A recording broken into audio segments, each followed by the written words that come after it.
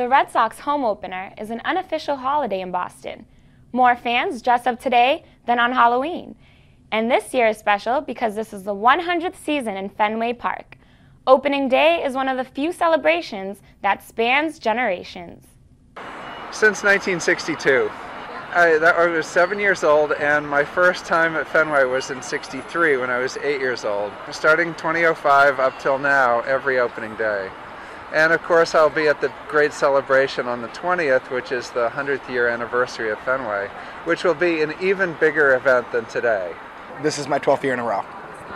Like a kid on Christmas. Every opening day is a new beginning, and you wake up early, you can't sleep the night before, you want to open those presents, you want to get in the park. It's very similar. This is my first day. This is your first day? We're here to get autographs from the players. We got number 3, and him. Can you show us the bat? How does that make you feel when they sign your bat? Good.